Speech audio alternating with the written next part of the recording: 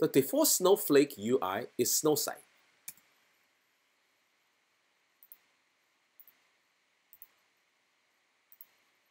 And login.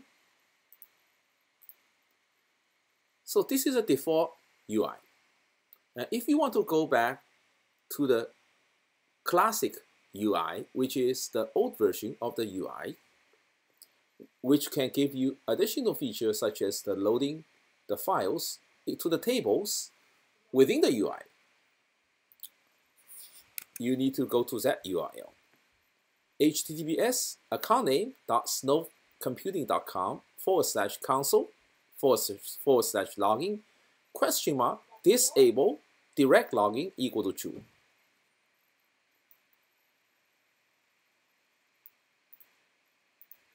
So for my account, this is my account name .snowcomputing.com/console/login !disable direct login equal to true.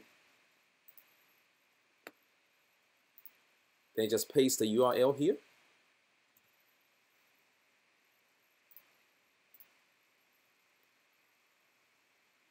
This gets you the classic UI.